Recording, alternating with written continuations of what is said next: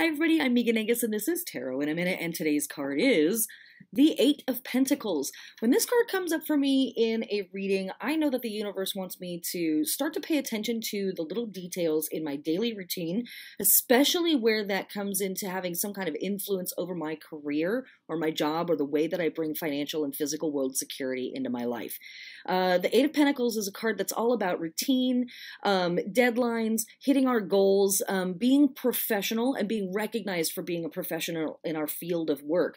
You can see this person is working on their craft right here, and they have it all lined up on display. So you can see that this is a person who has repeated this process and repeated this success over and over again. But I think the most important element of this card is the bench that the person is sitting on. They're making sure that while they are creating their product and they are securing their reputation amongst their peers, that they are also safe and comfortable while they're doing their work.